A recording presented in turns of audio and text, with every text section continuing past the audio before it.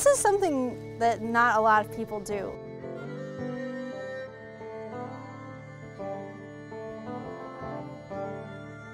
Instead of being confined in barns and eating a grain-based diet, this is what sheep thrive on. This is the happiest life a sheep could have. And the grass is cool because you don't put anything into it. It's just here. It's a fantastic time to be getting into grazing for solar arrays because we're very early in the trend towards solar. And it is the future. It's the sustainable way to generate electricity.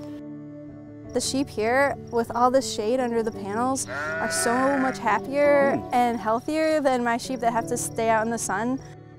They drink less water, they have gained weight, they look great. It's here for you to mow and disregard its value, but it's also here as a valuable crop. And other things we can do on that same parcel of land, that's just an obvious thing to pursue. I try very much to farm sustainably and responsibly so that when the next generation takes over, there's healthy soil and healthy animals and good genetics to pass on. I really like alternative energy because it's a quiet, safer, better energy. Someone could have bees here, could have chickens and sheep. You could basically turn these into farms. It gives the land another use.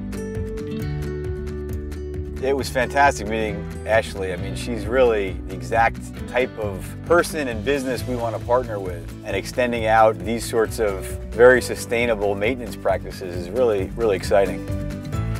It's a great time to be a shepherd. It's a great time to be a shepherd.